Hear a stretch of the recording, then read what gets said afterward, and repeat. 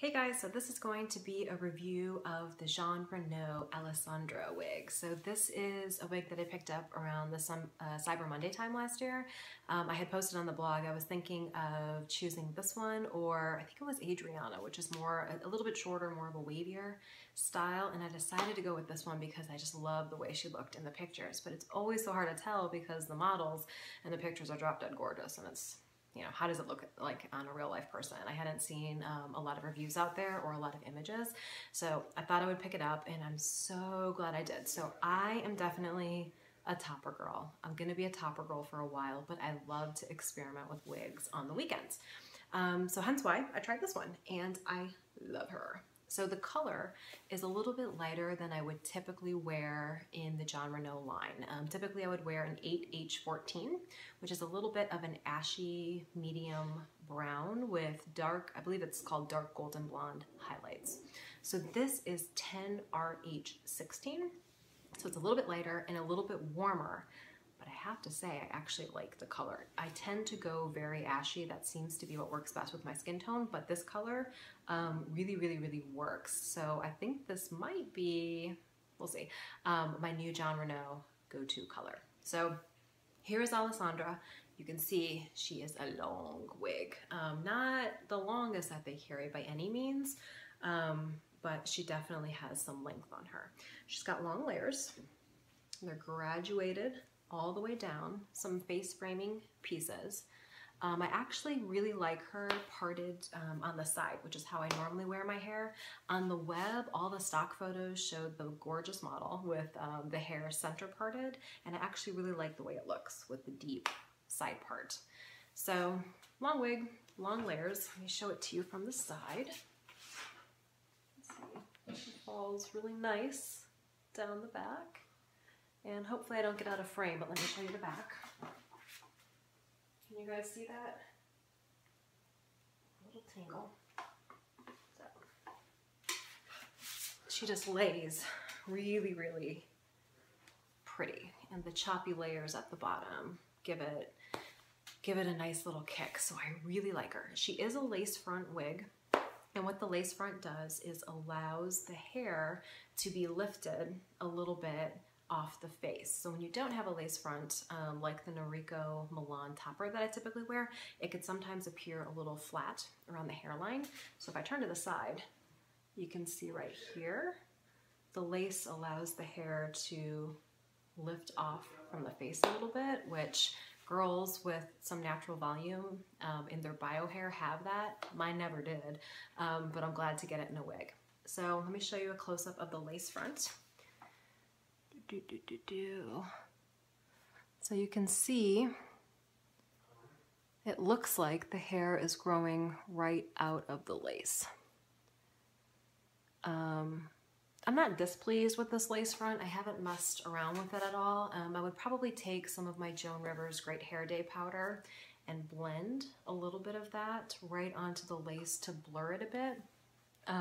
Typically I would pluck a hair or two also outside of the lace to help just make it look a little bit more natural. I haven't done that yet. This is almost straight out of the box. The only thing I did to it is I thinned it a little bit on the side here.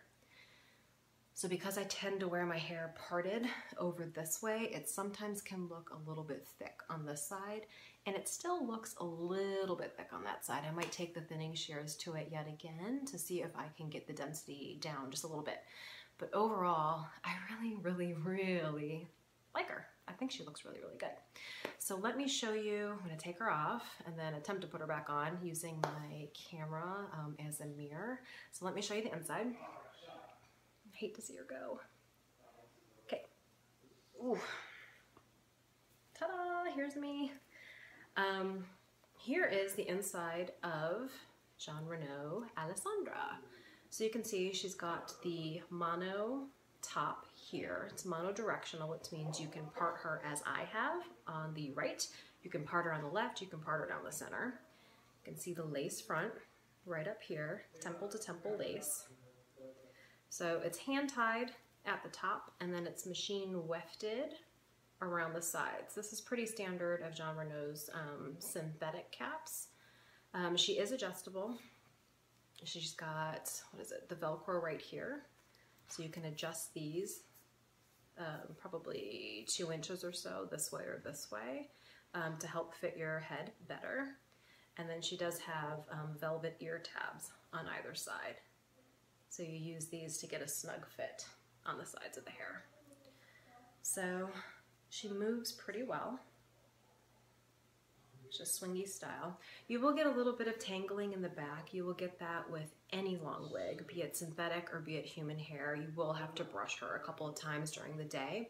I initially wore her a few times in the holiday season with a black kind of slick coat that I have. I didn't notice the tangling as much, but today I wore her out to lunch with this like raggedy sweatshirt that I have, and it's got a little bit of a texture to it, and I did notice that I did experience more tangles in her, so it's unfortunate, but it's going to happen with long wigs. Synthetic, human, all of them are going to tangle at the nape in particular. So that's her. She's a gorgeous color, absolutely gorgeous color. I love it so much. Okay, so let me put it back on, see if I can make do with the camera as a mirror. Always a little bit of an experimentation.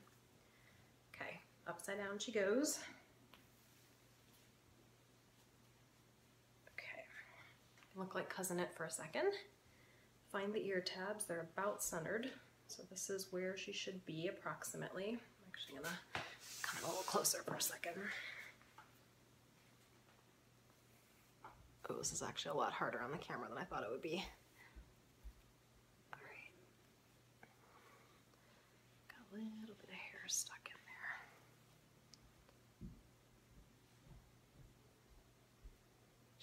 there. Definitely would need to get in front of a mirror and take a little bit of a closer look, but this at least gives you a bit of an idea.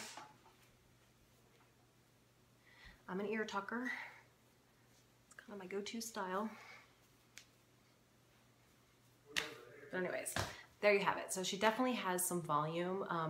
I wouldn't say it's the thickest synthetic wig I've tried by any means, but it certainly isn't the lowest density.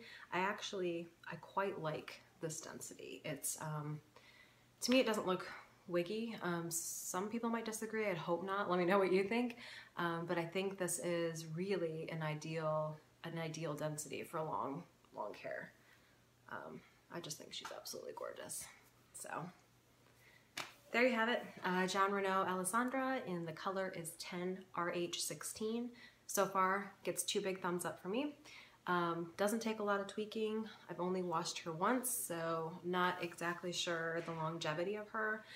With daily wear, which I do not do, you should expect synthetics to last somewhere in the 3 to 4 month range. She retails, I think, for just over $300.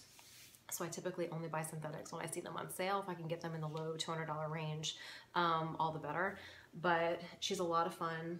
I love her. She shows up really nice in pictures. Oh, and the best thing was there is no dry shampoo on her. This is how she comes. So she's not super fakey, shiny. She just looks like healthy hair. So I love it. I love it. I love it. I recommend it. Would love to see you guys try her, and I would love to see some different colors in her. It'd be great to have a huge library of Jon Renau colors as time goes on. So 2 thumbs up. Give her a try. Thanks for watching.